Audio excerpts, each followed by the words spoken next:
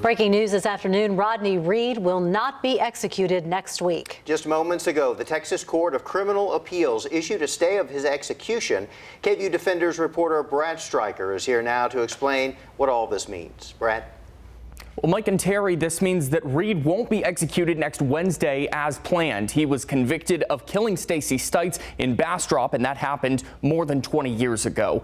Now, the Court of Criminal Appeals granted this stay based on a number of different claims from Reed's team. They're temporarily stopping his execution on the basis of possibly concealed information, false testimony, and the chance that Reed is actually innocent. This comes just hours after the state parole board recommended to delay the execution, which would have left the final decision up to Governor Greg Abbott.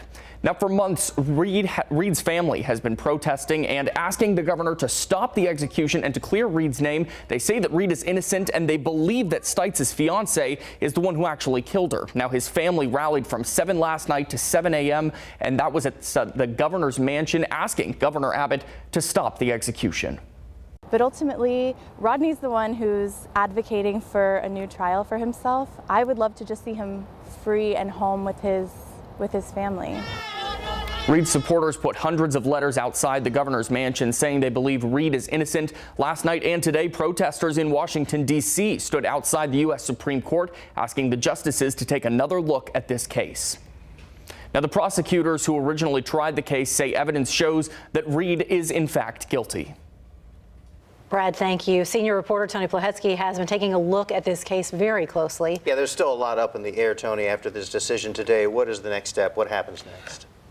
We are going to have months ahead watching this case. Here's what happens now. The case, according to the Texas Court of Criminal Appeals, now must go back to Bastrop County.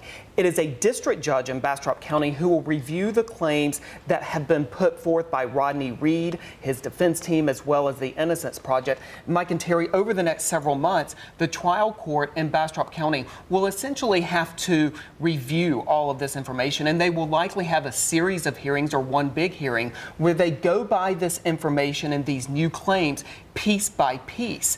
And essentially after that, the trial court judge will make what the legal system calls findings of fact or conclusions of law. They will decide, the trial court judge will decide whether or not they agree with Rodney Reed's team or not.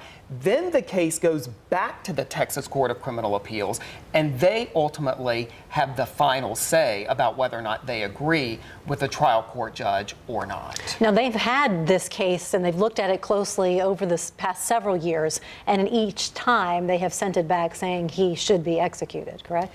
That is my understanding, yes, but they will be taking a look at new information this time. So the Court of Criminal Appeals, which, by the way, is the state's highest criminal court, will not be going over information that they've already reviewed before. This is all based on new information that is being brought forth by Rodney Reed and his legal team, as well as the Innocence And it's Project. important to note, Tony, that there is no real timetable, so to speak, because it's not a 120-day reprieve. They did not put that timetable on it, even though earlier today it was recommended by the Texas Board of Pardons and Paroles that they do the 120 days. There is no time limit right now. I actually think, if anything, this is going to go very slowly. In such a high-profile case where a man's life is on the line, you can rest assured that the trial court judge is going to pursue this very cautiously, very carefully, and then once it goes back to the Texas Court of Criminal Appeals, they're going to do the same thing. So I've heard predictions of anywhere from 8 months, 9 months, maybe even up to a year. A lot of eyes on it for sure. Absolutely. Yeah. Appreciate the update, Tony. Thanks, Tony.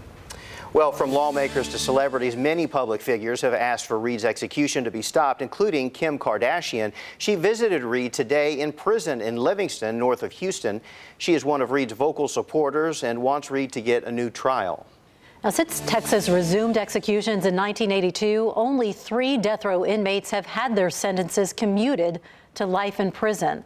There are currently 215 inmates on death row in Texas. 74 have been there more than 20 years. Reed is one of 6 inmates currently scheduled for execution.